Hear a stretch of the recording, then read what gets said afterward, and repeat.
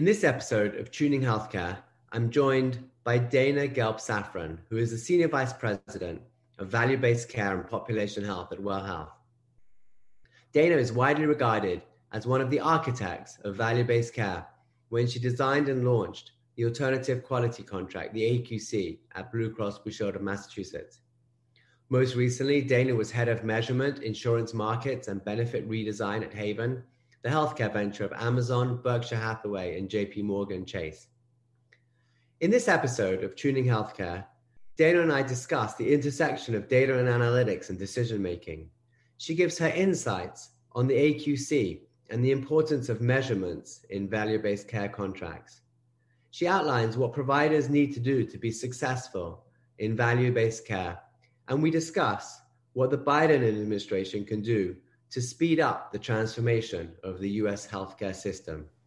Join Dana and me as we tune healthcare. Dana, thank you so much for joining me today. It's an honor to have you with us. I feel like there's so many topics we could cover, but why don't we begin, if you would, by sharing a little bit about your early life, what inspired you to go into healthcare? Are there sort of any seminal moments as you look back and say, you know, this is why I'm doing the job I'm doing today? That's a deep question. And thank you, Nigel. It's an honor for me to be here and have the chance to have this conversation with you and share it with your listeners.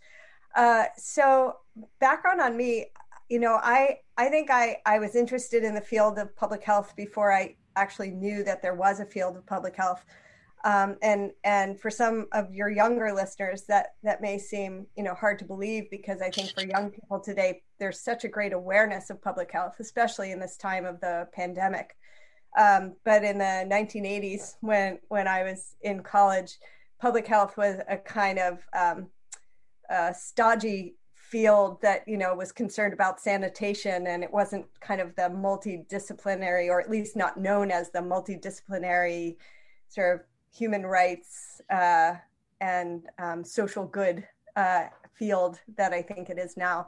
But I somehow always knew that my interest was in the intersection of data and analytics and decision making. And I had done some interesting work in my college years on environmental issues around trying to inform policy during a semester away from college, and really learned from that the importance of policymakers really having good data and analytics and information, and how much they needed that from reliable sources that could be seen as unbiased. So from college, I went to work at a now defunct research arm of the government called the Office of Technology Assessment. And it was a formative time because I really, through that, came to understand how exciting it was to take science and put it in front of decision makers to try to make the quality of decisions better. And also came to really understand that the field of public health was where I wanted to make my career. That's obviously you've had an amazing career. What do you look back on and gives you the most pride? Oh, well, I think what I'll always feel extremely proud of is the work that I was able to be part of while I was at Blue Cross Blue Shield of Massachusetts. So I went to Blue Cross at the end of 2006 on the invitation of Andrew Dreyfus, who is now the CEO, has been for many years, but at the time had a different role in the company. And Andrew knew that measurement was getting to be really an essential set of capabilities for health plans, provider performance measurement, and that he wanted to have somebody in the company who not only was expert in measurement, but really was expert at kind of engaging the provider community in the value of that measurement, the integrity of the measurement, and really cared about the integrity. And so it was an incredible privilege and a leap of faith for me, going from 16 years in academia to this very important role in a business. I think if I had truly understood how different the role was that I was moving to and the skills that I would need to be successful at it, I might have been far more intimidated and maybe even been afraid to take the leap. But there I went, and within a few months of my arriving, our then CEO of Blue Cross asked for us to begin to develop a new model of payment for providers. And I was fortunate to be among a small handful asked to sequester for 10 days to come up with this new model of payment. And the idea was it should be voluntary. So only provider organizations who shared our vision that we could do better in healthcare would come into this model. And it should do two important things. It should improve quality and outcomes while slowing spending growth. So those two minor things that are really the holy grail, and that now we know as the triple aim, but I guess we were lumpers, not splitters. And so we called that our twin goals.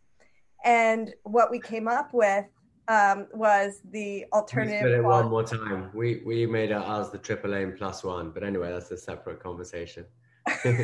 we're four splitters. So what we came up with was the alternative quality contract, or AQC. We often joked that had we known the AQC would become so well known and influential, we would have sent it to our marketing department before starting to talk about it outside the building. But in any case, being part of both the development of the AQC and then the management of its success was really one of the high points of my career to date, and something I feel very, very proud of. It catalyzed payment reform in the country, helped spawn Medicare ACO movement and payment reform in Medicare and private sector. And that was not just because the model itself is so good, though it is, but also because we had the foresight to create a collaboration with Michael Chernew and his team at Harvard Medical School to study what we were doing in a rigorous way while we were doing it. And so all the while, even in the first year, there were publications showing that we were, in fact, improving quality and outcomes and slowing the rate of cost growth. And that, I think that peer-reviewed evidence base is why the AQC has been so influential. Yeah, to say that the AQC is well known is a little bit of an understatement. It is, I think to those of us in value-based care, it's almost seen as the first major step. It's almost the founding father, if you like, of value-based care in a real way. And so it's a truly amazing accomplishment that obviously you should be very proud of. But one of the things that I find fascinating is obviously those of us that have spent so much time looking at researching different models of value-based care and what works and what doesn't work.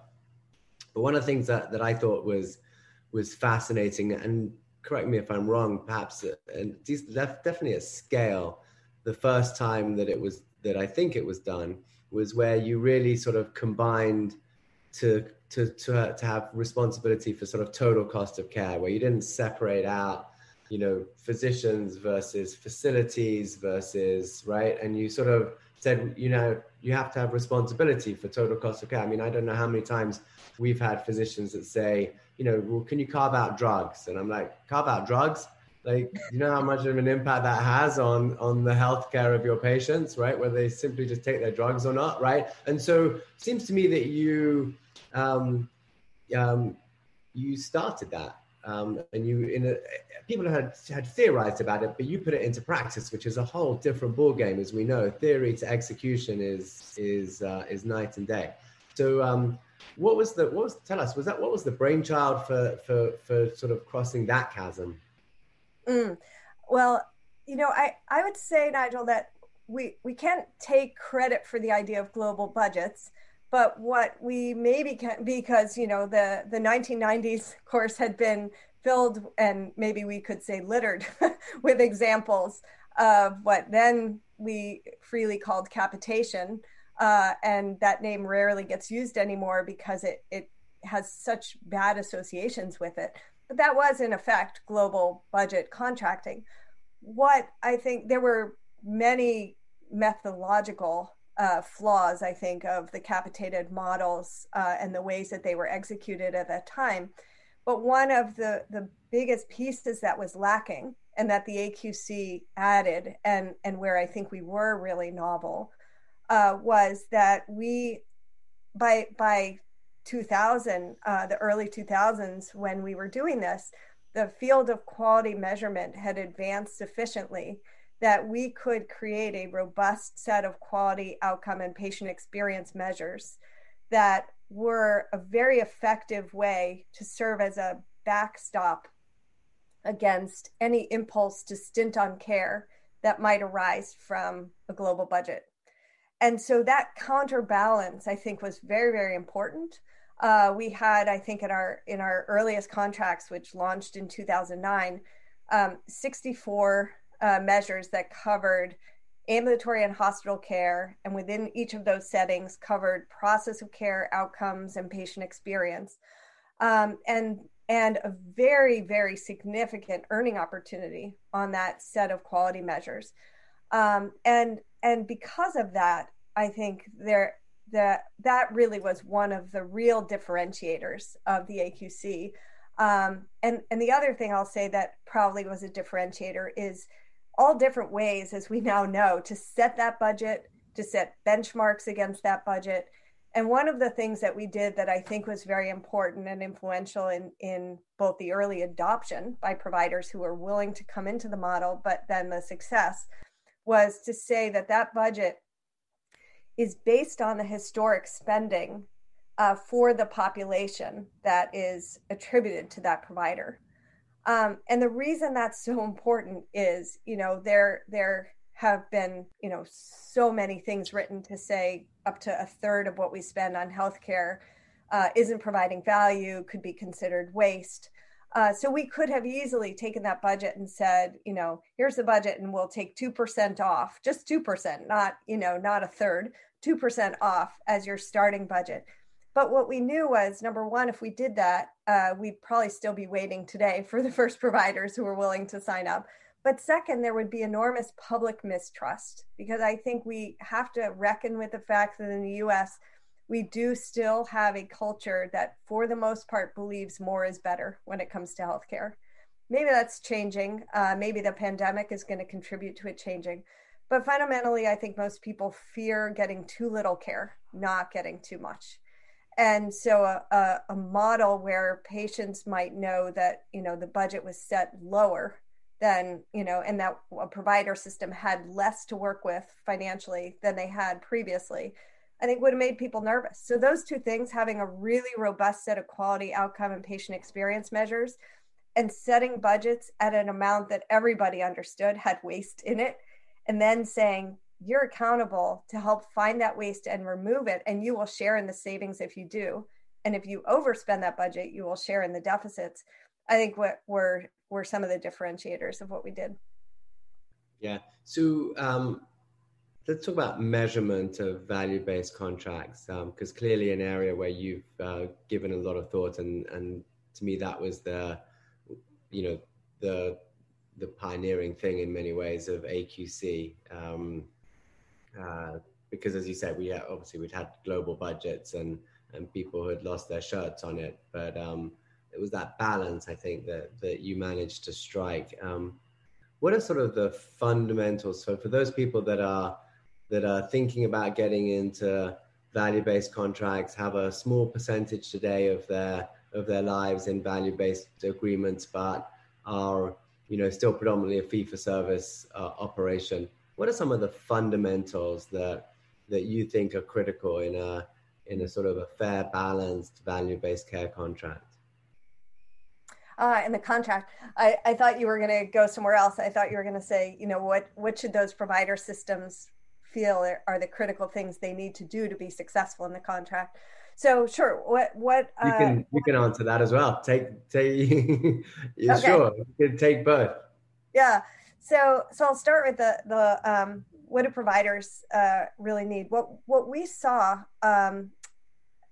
as markers of success were, I think, 4 different strategies that providers used and had to attend to be successful in the model. And I'm using the word, providers to refer to organizations. For individuals, I refer to them as clinicians. So when I'm saying providers, I mean an entity, I mean an organization, and recognizing that we had both physician-based ACOs in the alternative quality contract and hospital-based. We had both. And, if we get time, we can talk a little bit about observations, hours, and then those in the literature about differences there. But I really saw four things that organizations did to be successful. One was they understood that they needed new staffing models to be successful.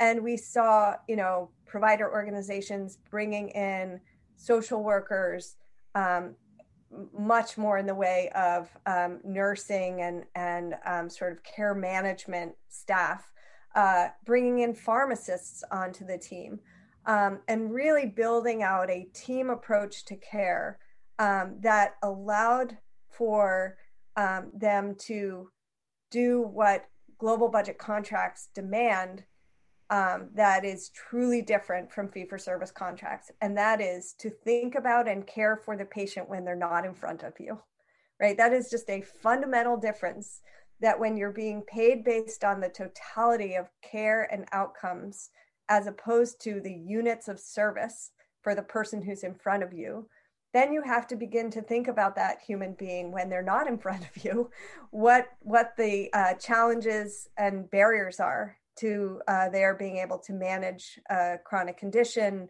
avoid the onset of a chronic condition, and so forth.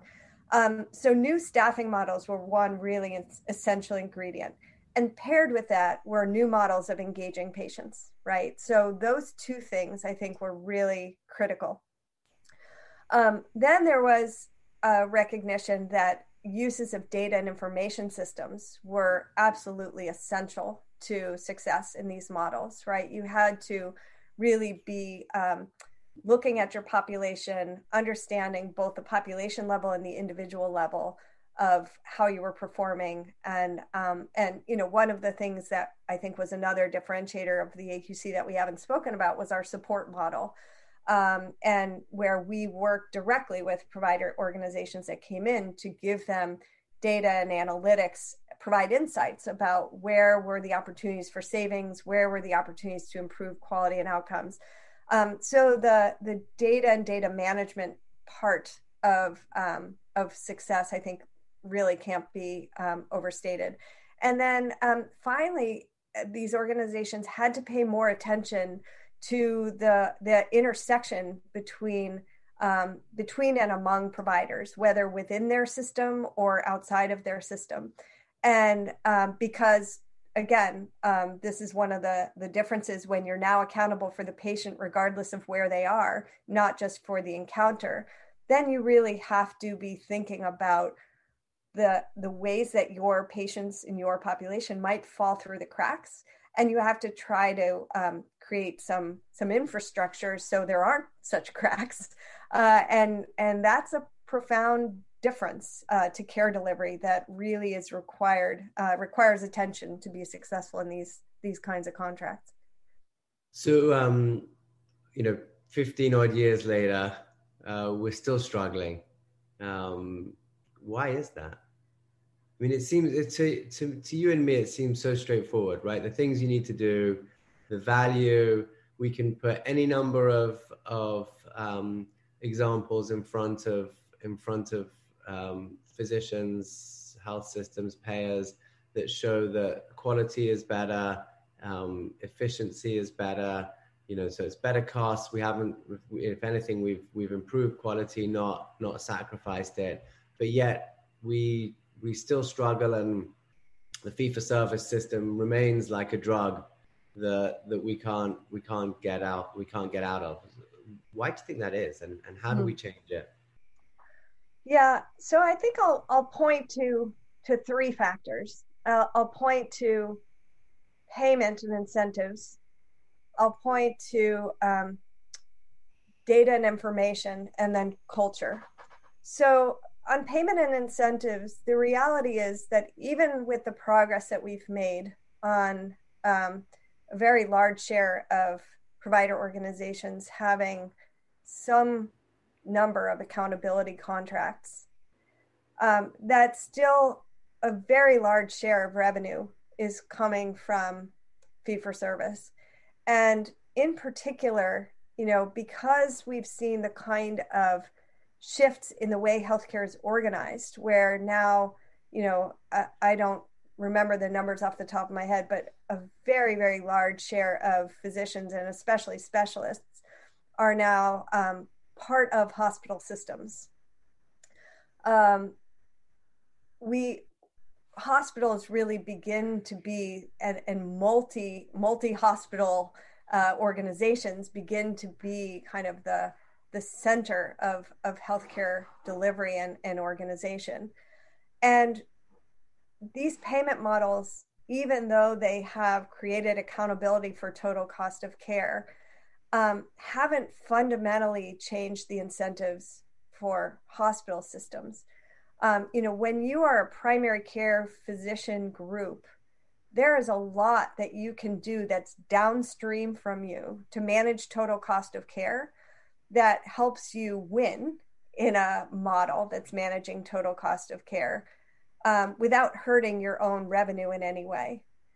But when you are the hospital system, so much of the revenue that is sustaining your organization really comes from the delivery of those expensive, complex episodes of care, that the idea of cost sharing isn't really sufficient to overcome the loss of revenue that comes from doing fewer things. So as I was transitioning out from Blue Cross, one of the things that we were beginning to experiment with was new payment models for hospitals. And, in Maryland, there's the global budget model for hospitals. And you could think of what we were doing as global budget models for physician organizations, even though it included hospital, long-term care, the whole of it. And I really felt that if you bring these two together and actually fundamentally change the way hospitals are paid, and have a budget constraint, then you might actually begin to work away at what still remain to be incentives that are largely fee-for-service driven for some parts of the delivery system. So payment and incentives, I think, is one reason that we haven't made more progress. A second reason that we haven't made more progress is data and the information that we have. And what I mean there is we still fundamentally have a measure set as a country that is very, very process oriented, right? Our quality measures grew out of a generation of wanting to measure quality and having fee-for-service payment. So we measured things that were done. We measured, the extent to which the things that were done were in line with what guidelines would tell us should be done. And that leads to, number one, a huge outcry that we hear from providers who say, there's too many measures, right? Because if you're going to measure everything that's getting done, and if you're now accountable for the total cost of care and everything that gets done, boy, that's a lot to measure. Whereas if we're measuring the outcomes of that care, what we called in some work I was involved with for the Healthcare Payment Learning and Action Network, or the LAN, big dot measures, right? The big dot measures, you're measuring the outcomes. Now you can actually be parsimonious with your measurement. But unfortunately, even though there has been consensus for quite a long time now that we need to move toward more outcomes-oriented measures to pair them with our value-based payment, we're still very early in that, and very much reliant still on process measures. And I would say the lack of visibility into the outcomes that we're creating in healthcare is part of what holds us back from actually fully realizing the potential of value-based payment, because neither can we hold accountability for outcomes because we don't have the appropriate measures, nor can we, for providers, manage to those outcomes because we don't have the measures. So that's, I think, a real second challenge. And then the third is cultural, that, when you start to incentivize and measure new things, it fundamentally changes the job of the human beings who are responsible for healthcare. And, if you or I were told that we were going to still do our same job, but be measured in very different ways, we would have to think about how to do our job differently to achieve those. And that's hard, that kind of change in, first of all, just the mental change to believe that what you were doing or how you were doing it before needs changing, is something that many human beings will rightly resist. And then the actual ability to change it, and not just as an individual, but as a whole team, as a whole organization, is not a trivial undertaking. So those three things, just those trivial three things, how we pay for care, how we measure it, and our culture around, how we do our jobs, I think are make it very hard. But I am optimistic that we will get there.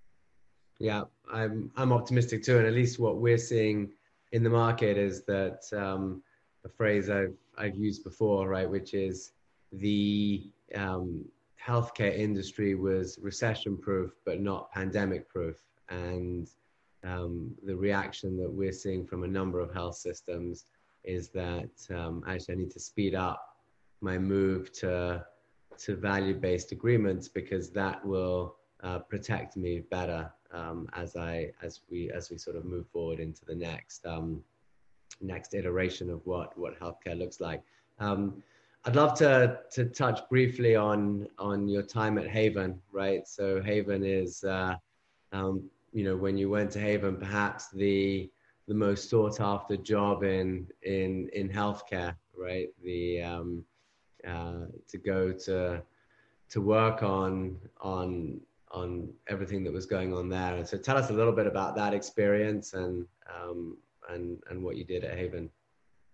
Yeah, sure. So, before Haven was announced, I had begun thinking about the fact that I wanted my next chapter after Blue Cross to be something on the purchaser side of the table.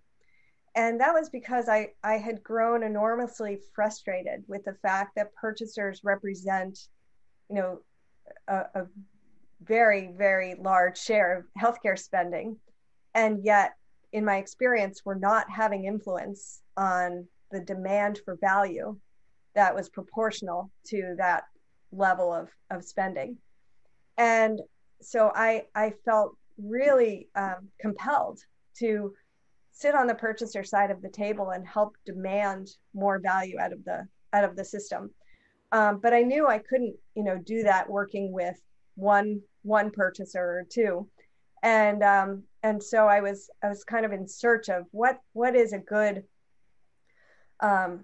platform from which to do this work.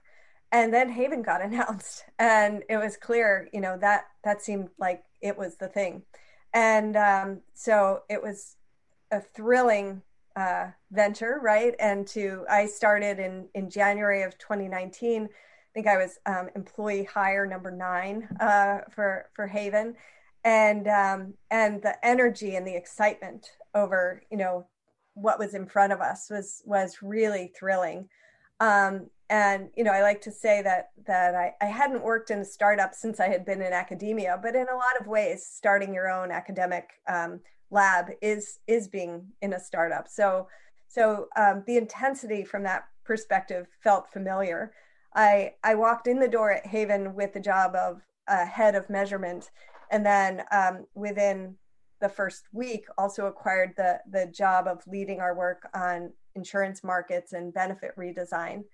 And I think some of the most meaningful experiences I had while I was at Haven were the experiences of being out on the road, back when we could still travel and do so freely, meeting with the employees of these three founding organizations, Amazon, JP Morgan Chase, and Berkshire Hathaway, and talking with frontline workers about what their pain points are in healthcare. And almost inevitably, what it would come down to when we asked the biggest pain points had to do with cost, but not just that costs are high, but that costs are so unpredictable. And so what we were working on at the time, and this is one of the few Haven initiatives that is, out in the publicly known. So it's all right for me to share that we were doing this, was some benefit redesign work to say, how can we help in an era where health plans, or at least commercial health plans, are largely, high deductible plans, where employees find it incredibly difficult to know what their costs will be. How can we actually make benefits easier to understand and use? And so by being out there talking with employees and understanding what their experiences were, it really helped inform that work. And now each of the organizations, is underway with some of that benefit redesign work. And with my measurement hat on, I was in the process of evaluating what the results were. And so we'll see when a little more time goes by. Of course, COVID has been a major confounder in the opportunity to evaluate new benefit designs, because the ways people are using care changed radically, and not just because, they had a different set of financial incentives in front of them. So it was a tremendously exciting place to be, and a marvelous team to be doing the work with. And I really got the bug for the startup world, right? Being in an environment where there's so much energy and you're trying to do something new, and it's hard and you need to prove it. In a lot of ways, that was like my academic days. And I loved that. So it's why I find myself now in another startup where I began last month, leading the work at Well Health Inc. on value-based care and population health. Yeah, it sounds incredibly exciting. Tell us a little bit about the mission at Well Health. Yeah, so Well is a 5-year-old company, and it's a communications solution company. Really, the vision of our founder and CEO, whose name is Guillaume de Zwerich, is to make healthcare the number one consumer experience of all industries. So you might say that's an audacious goal, and I would agree. It comes out of Guy's own experiences with the healthcare system, which he describes regularly when he talks about his motivation for founding this company. But as a very young man, which he still is, he had a serious health issue and really had to be up close and personal with the healthcare system, and found it to be, despite wonderful doctors and wonderful hospitals, as he says, just a terrible experience because of the fragmentation and difficulties. And so Well Health seeks to be that last mile communication platform for providers and patients, and now in the work that I'm doing, also between health plans and patients and ACOs and patients. Because, Nigel, you and I both know there are so many organizations right now doing some really wonderful innovation to try to get to better outcomes, get to more affordable care. And one of the biggest impediments is actually reaching the patient, actually getting to engage the patient, motivate the patient, and help continue to support the patient. And so a tool that is enabling all that wonderful innovation to be more successful is really something I feel very proud to be part of. And I think, back to our earlier part of this conversation, will be one of the things to help make ACOs more successful. And that's part of why I'm so excited to be part of the Well leadership team, is that I do think that by helping to enable success with the patient engagement, we will help ACOs be more successful and therefore help payment reform be more sustainable and scalable. And that's something I continue to care passionately about.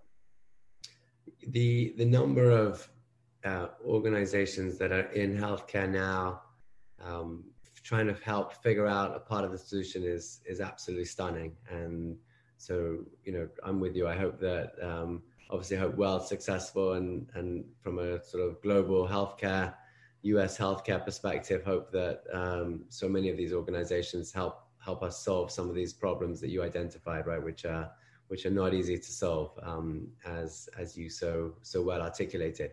So we're about to transition to a Biden administration. Given your background in public policy, what would you like to see from a new administration that would help solve some of these problems? So I've always felt that that some of the best solutions come from sort of public-private partnership. So what would you like to see from a new administration to help solve some of these problems that we continue to face in healthcare? Well, I'd say number one would be a firm commitment to the strong implementation of the ACA and the continued implementation of the ACA.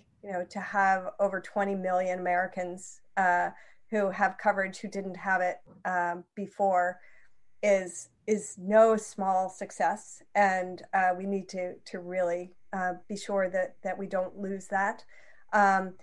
We also need to recognize that the ACA has not solved the cost problem, and like the model that the ACA drew from, which was Massachusetts coverage reform. In Massachusetts, the reason I didn't share this when I was talking about the AQC, but the reason the AQC was born was we knew that our coverage reform law in Massachusetts would do great things to get to universal coverage, but that now we had to solve the cost issue after that, right? And so the ACA really did take us a good distance with starting payment reform, as we've been talking about over this hour, but we have so much more to do. So I'd like to see the Biden administration doubling down on the efforts around payment reform. I'd like to see some greater parsimony in the number of payment models that are out there so that we can truly be learning what's working, so that we can send stronger signals to the provider organizations that we are in fact progressing away from fee-for-service, but that it's not a dizzying array of different models and choose the flavor you like.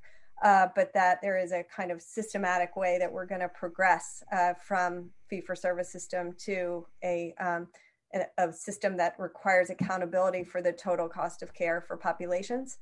So those two things I think are critical. And then I'd name two more. One is the infrastructure for measurement really has to improve, right? So that second piece I talked about with respect to the barriers to making more progress on payment reform is our data and information.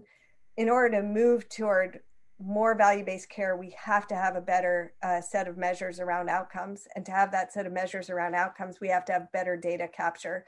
And so public-private partnerships around the data capture and around the really accelerated development and validation of big dot outcomes-based measures that can help us to manage for results, not just deliver services in healthcare, is critical. And then the final piece I would say is that the pandemic has really shown us that we have to think more broadly about public health, and in that I'll include social determinants of health. And we can't continue on thinking that the healthcare delivery system and the public health sector are separate things that work in parallel. They have to work in conjunction with one another. And so really developing policies and practices that enable that, I think is another important priority for the Biden administration. Yeah, I couldn't agree with you more. lesson, if you like, of there are many lessons obviously from the pandemic, but the separation of health from public health to sort of what you want to call commercial health, for want of a better word, is was clearly shown to have failings as we've experienced the last year. You know, one quick topic I have to hit on before we wrap here is I was reading your Well Health bio, and there were two things that that struck out to me. The first is a passion for adventures. What does that mean? A passion for adventures. Sorry, I was just letting my next meeting know that I'm running a few minutes late and that they should start. A passion for adventures. Well, so you know, I love travel. I have since I was young really been somebody who likes to be experiencing new things on a very regular basis, right? So I never liked and still don't like to go back someplace on vacation that I've been before. I like to just keep experiencing new places. And of course, you know, you can't, at least at the stage of life that I'm at, be traveling all the time. I do have to, you know, earn a living as well. And so how do I have adventure, you know, on my day-to-day life? Spending as much time as I can, you know, outdoors. My husband and I love cycling. We love, you know, taking long cycling trips on the weekends. I'm somebody who has always, you know, the worse the weather, the more I love to be outside. So, you know, running and cycling and hiking, being outside with my dog, who's always a good excuse, even during COVID, or maybe especially during COVID, for being out in the woods. So that's what I mean. And then the other thing that struck out of on your bio was mixology. So if we were to post-COVID be invited around for a cocktail party, what would be the drink of choice that we should expect? Oh goodness. Well, I think it would depend on the time of year, really. So having just come through Thanksgiving, we were into apple cider mules, right? So things that have some apples, some spice, and mules. But you know, we change it up. We actually, one of our favorite restaurants in our town, where we took lessons from a phenomenal bartender, has been one of the casualties of COVID. So we're really very sad about that. But he has been a good teacher and equipped us with infinite variations on cocktails, by giving us a recipe book, and then how to mix it up, to mix metaphors there. So yeah, we do enjoy being creative with the cocktails. Yeah, and you know, it's so hard not to miss the human side, right, of this past year, right? Whether it be people's health or people's businesses, it's really incredibly tough. So I'd like to end with what I call the quick fire round. Just your quick thoughts on a couple of questions. Best piece of advice you were ever given? Give credit to others. That's a good one. Yeah. I think it was Nelson Mandela said lead from the front, but let other people believe you're leading from the back. Which is sort of the same, something similar. I probably butchered the quote a little bit, but something very similar. What do you do to relax, have fun? I think we've covered that, right? Yeah, love to. Yeah, but because I probably gave you too much detail on that other one, I'll say it short and sweet here so you can use it. Just love to be outside, love to be on my bicycle, be in the woods, hiking, cycling, traveling when that's possible. That's fun. And now actually really love cooking. And if you could change one thing about healthcare, what would it be? Oh, we'd be managing toward results and outcomes. We'd have great measures of outcomes and be paying based on value and outcomes, not based on individual units of service. Dana, thank you so much for joining me today. There's so many things as I think back over this conversation that you've said that are insightful. But if there's one quote that really sticks with me, it's to think about and care for a patient when they're not in front of you, right? And if that is, one thing that we can take away as healthcare executives as something to ensure that we're further ahead on next year than we are this year, that will make 2021 a successful year. So my best wishes to you and your family for the holidays, and thank you so much for joining us today. Thank you so much for the opportunity. Thank you for joining us today. Please follow us on your favorite streamer, and don't forget to rate us, as it helps others find our podcast.